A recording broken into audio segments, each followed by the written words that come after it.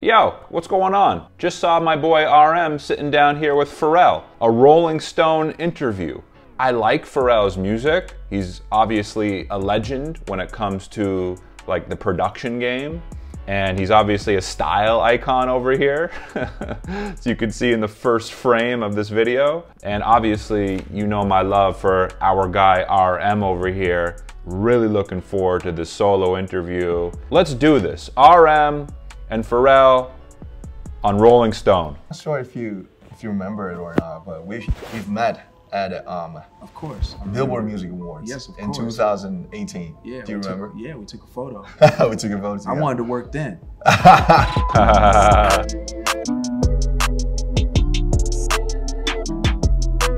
This is sick. What a sick collab this is. You know, I'm just getting a glimpse there. Pharrell saw the potential. He saw the skill and the talent in RM even back when they met. It's really more comfy to, mostly for me, I write somebody's lyrics or the melodies for other artists, not as many as you, but it feels like, it gives me another avatars and characters. Yes. Yes. So when it comes to me, it's a complex, and it always comes with the pain, to confess.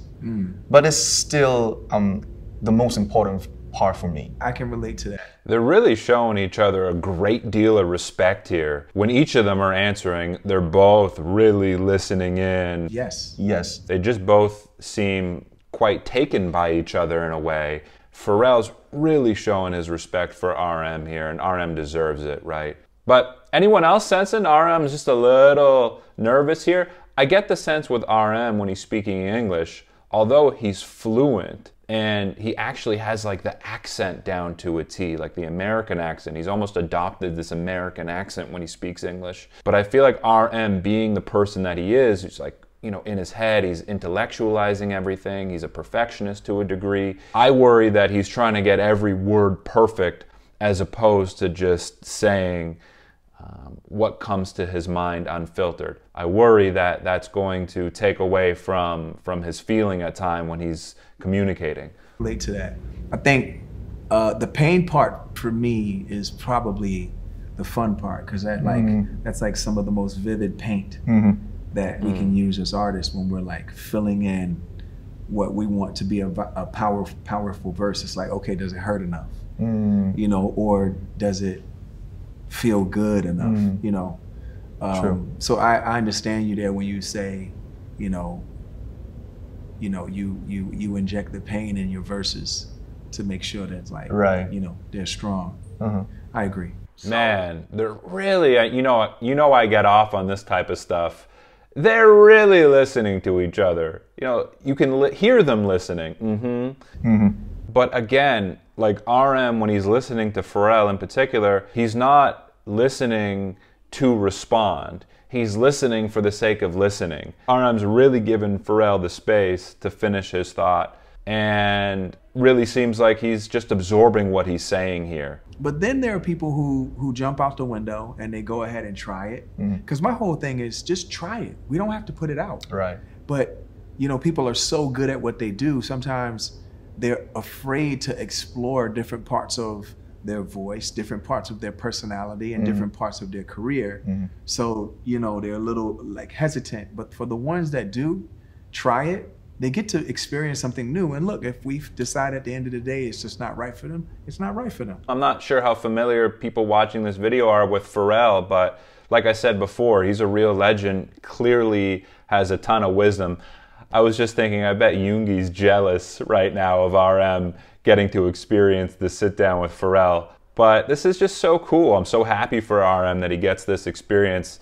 He mentioned Pharrell's his idol, or one of his idols at least, so this is super cool for him, and it seems like RM's really kind of being a sponge here, and Pharrell clearly respects RM. You can even just tell by Pharrell's posture. I like the respect that he's showing RM, right? He's leaned in, he's listening, he wants to hear what RM has to say. He's very aware of BTS. You have to be living under a rock, a big rock, not to know who BTS is at this point. How do you position yourself when you participate in the song as a player? Wow. First of all, these are great questions. Thank you. And no one's ever asked me that, believe it really? or not. Like, no, I've never had a journalist ever ask me That that. really matters to me. So, and that's like no cap. Like, you, believe it or not, no one's, and it sounds like they could have, and because it's such an obvious question, but no one's ever asked me that. So I'm blown away by it. What am I gonna say right now? I'm gonna say RM's the man. That's what I'm gonna say. Oh man, I love RM. I'm blown away by that. Everything, I make decisions based off of feeling. I don't make them based off. RM can figure anyone out, right? RM's such an anomaly to me. His high IQ, his high EQ, he just is an amazing, special individual. And just the way I'm looking at him, watching Pharrell, it's like he's with Pharrell. He's curious about him. He's just adapting so well to this environment, and he's just taking on almost a different presence here. Yes, of in course. 2018. Yeah, do you remember? We took a photo. We took a photo together. I wanted to work then. But I didn't want to be aggressive. So I was like, let's just take a photo. But you were nice. But I really wanted to. I was like, yo, let's leave. I think we took a photo backstage. Yeah, backstage. That's got to be cool to hear for RM. Pharrell kind of fanboying over him a bit, and BTS, and wanting to work with them. Like, Pharrell's so ahead of the trends, and he gets it, right? So he saw what they were all about, I'm sure, back then, and he wanted to get all up in that and be a part of that wave. But man, I was like, I wanted to be like, listen, let's leave here right now and go make some great music, because I just loved everything that you guys were doing. I love your energy, and I love what it is that you represent. This is cool for Army to hear. Pharrell gets it. And once you get a glimpse of BTS and you kind of let yourself in, I say this all the time, you just got to let yourself enjoy it. Let yourself get into the content. And if you're going in with an open mind, it's extremely difficult not to vibe with BTS's energy. Pharrell felt that right away. It's just positive energy. It's just, their message is all about being yourself, being authentic to you. They're also showing like artist periods, not just like in different, not just in one specific genre, but I think you're just like also showing people that like you don't have to be, you can be humble. You guys, your energy is very, there's a lot of humility that you all have. That too. It's a great energy. That's a great point too that I left out there. That's a great point too. A lot of humility, and that's 100% true. They give a lot of credit, well deserved, to Army and to their fan base, and rarely hear them ever boast, unless it's like in a sarcastic way. But there's just, whenever there's an accomplishment, it's just accompanied with so much gratitude. I think also that's where that humility comes from. That's that energy I think Pharrell's talking about. Whenever there's an accomplishment, whenever they achieve something, it's just met by them with so much gratitude. They just give so much. I think that's where the humility comes from for me. They just give so much. From the rehearsal and even in the plane, I got really nervous and like so responsible, because I really am aware of the stories that fans buy the tickets and they come from Brazil, from Japan, Korea, like from everywhere. They just come there for just that one night. So it feels me like I have to pay back. I have to give them, I have to offer them the best night ever in their lives. So it's interesting that RM took his answer there. It makes you kind of appreciate what goes through his mind even more. Like, he's so aware of everything that's going on. I mean, he detailed it beautifully. He said, fans buy the tickets and they come from Brazil, from Japan, Korea, and that's just how his mind works. He's thinking about everything. He's thinking about every single individual and what they're going through. He just doesn't take this for granted. I think that's part of the humility. He doesn't let the stardom get to his head. Sure.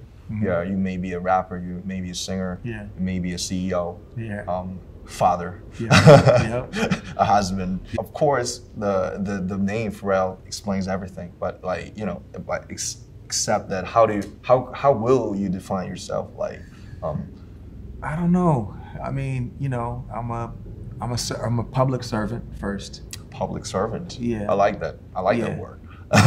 Yeah. RM of BTS, one of the biggest superstars, pop stars, rappers, whatever you want to call it in the world. And he's coming here with curiosity. He still wants to learn, and he's just sort of embraces this energy of never settling. I think that's what speaks really heavily for me when it comes to RM. It's this thirst to learn. It's this thirst for knowledge. It's this drive to get better, to seek more.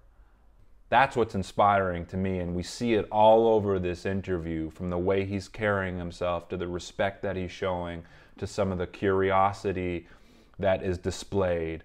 We're seeing that in RM. RM's the man. That's my new catchphrase. RM's the man. If I were to ever have merch, that's what it would say. RM is the man. I definitely have my struggles with having a lack of a sense of purpose, I think. When? Like, Right around 2005, when I put out In My Mind. In My Mind. I just felt like, after man, that? Right after that? as soon as it didn't do what I wanted it to do. So that made me start to think about like purpose and things having real true DNA and not just aesthetic perversion, but like real true like meaning. I wonder what's going on in RM's mind, because there's times throughout this conversation where he's like showing his curiosity, asking some follow-up questions to help clarify what Pharrell's saying. He wants to dig a little bit deeper. He wants to learn a little bit more. When? Like, man. after that? Right after that? And there's also times where Pharrell will say something and RM's giving him the space to speak and he's listening, but you'll see throughout the interview sometimes RM kind of looks down. But like real true like meaning. So I wonder if that's RM just reflecting on something that he said in the past. It doesn't look like he's processing right now. I think RM might be a little bit in his head throughout this interview. So when he's doing this, I think he's trying to like think of how to say the word in English, or he's thinking about what he said in the past. I think there are times where he's sort of like in and out of the present moment, very briefly, small glimpses, but I think that's the case. Maybe he's thinking about what he wants to say next. I think this time it's my, maybe my official first solo album that I could feel enough. Okay. I don't know it's gonna be like, I don't know if I would feel like you after In My Mind or not, but I think, you know, it'll happen after when I release it. Yeah. So I'm just dependent on the time, but Yeah, I wonder, because like Pharrell is showing him, like I said, a great deal of respect and like hanging on to his every word. And I wonder if that's like kind of throwing RM off a little. He's like flustered, like he's like, really, like my idol here is listening to me this intently. Wow, this is like, he's kind of thrown off maybe a little, on top of the fact that he's trying to articulate himself in English fluently. He's still smooth RM in my eyes, still articulate, honest RM, but he's a little flustered, I sense here. it was not our intention, but we took it. But we actually became a sort of a social figure. So, you know, a K-pop band going to have a speech at the UN, or, you know, meeting the presidents. It's like, I think I was really confused that I'm what am I, like a diplomat or what? Yeah. So I was just like a, you know. It's true, and I said they're bigger than K-pop, right? I think I got really, I don't know, like, yo, I gotta stop this for a bit. I gotta shut it down and just, you know, fall from it away, and then just see what's going on. You know, making my mind really calm down. Yeah. And then I think It sounds like he sort of lost his individuality in a way because he was so in the monster of BTS. when I started my music, I was like 14, and now I'm like 28. So it's like just the half. It's like, you know, it's like way shorter than you. Still young. He's still so young. I'm in that process. So it's really tricky and confusing, and I just don't know what's going to happen. So if you could give me any advice, it's because you are in the band. You are in the band, and you've done the band. It's different from the K-pop, but you've done a lot of projects, like, of course, NERD, Neptunes, and, you know, of course, your solo. Yeah. Although RM had his moment and talked about in a small way how much responsibility he's had and what he's gone through, very briefly, He doesn't want people taking pity on him at all. It's almost like he kind of avoids the compassion around it. I don't think he wanted to give any room for Pharrell to reflect on that scenario, to be like, hey, that's crazy what you went through. So he immediately asked Pharrell for some advice. So if you could give me any advice. That's the humility in RM. Because then when you come back to it, you know, to the group, the team. Yeah, I think it's going to be, to the team, I think it's going to be super fresh. You're going to have a whole lot of ideas. I would just say continue to move forward, continue to be curious, and don't put any kind of necessary pressure on what it is that you do by saying, you know, no absolutes, like, oh, I will never do music again, or I will never, I wouldn't do any of that. I would just...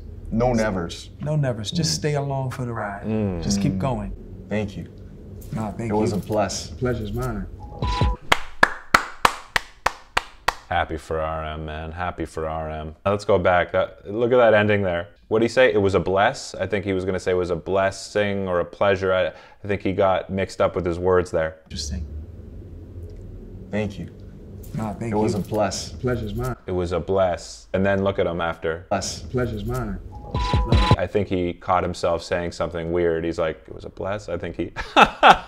RM, you're so cute, so endearing. Like, he wants to get it right, you know? He's like really fixated on getting it right. And I still think there's a part of him that wants to look cool, especially in front of Pharrell. But I love that about him. And just seeing him out on his own, doing his own thing is awesome. I hope you enjoyed that. If you want to watch my uncut reaction and analysis, you can. All you need to do is go to my Patreon page. Other than that, my name is Max. I will catch you soon. Peace.